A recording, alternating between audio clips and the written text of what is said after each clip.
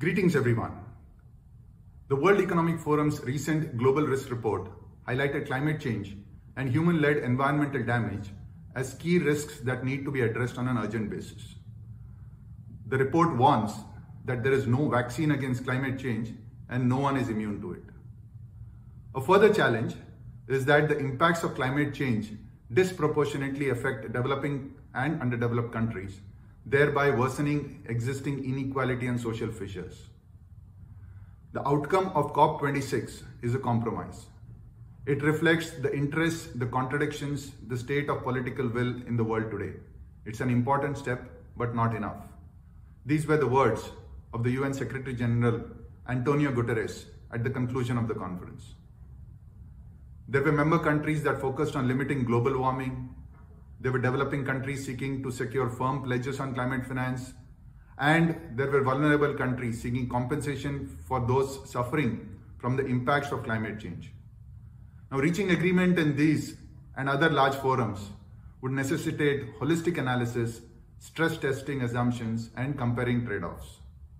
However, the good news is about 90% of the countries are making net zero commitments.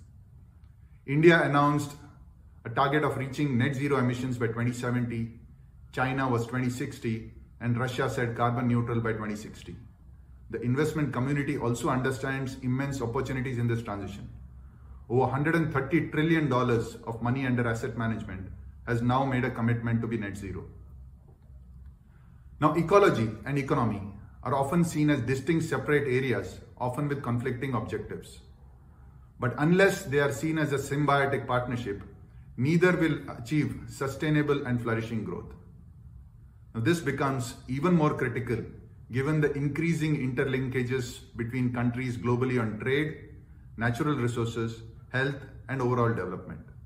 We need to look no further than the past couple of years when COVID spread across countries with repercussions cascading just beyond health.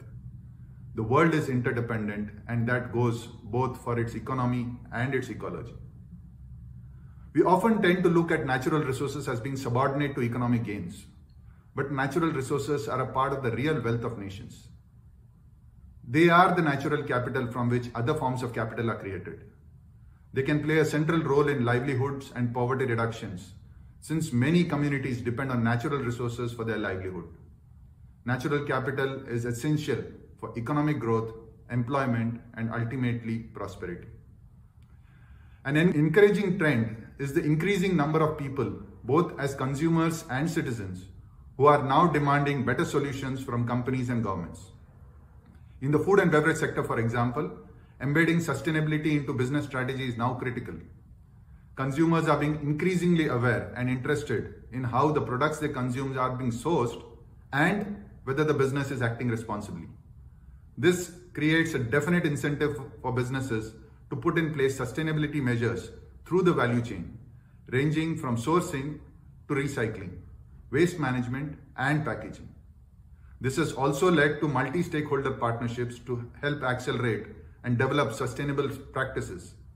One example is Trustee, a sustainability code and verification system for tea in India, and the India Plastics Pact, which is setting time-bound targets to transform from a linear system into a circular economy. While the focus on strengthening initiatives related to ecology has increased, it definitely needs to get accelerated. There are some encouraging signs in this direction. For example, the move to look at nature-based solutions, taking actions to protect, manage, and restore ecosystems such as forest, coasts, etc. This will have the benefit of addressing challenges such as climate change, food and water security, and livelihoods while providing biodiversity benefits. There is also a trend towards natural capital accounting. This helps address the foundational gap in accurately valuing our natural resources. It could definitely provide a better perspective on the link between economy and ecology, which can help to better making policy decisions for natural resources and economic development.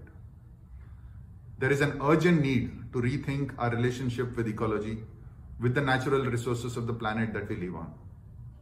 Seeing this as a symbiotic relationship which goes hand in hand with economic progress and improved well-being for humans now and in the future This perspective needs to get embedded and translated into action by businesses, governments, and civil society at large.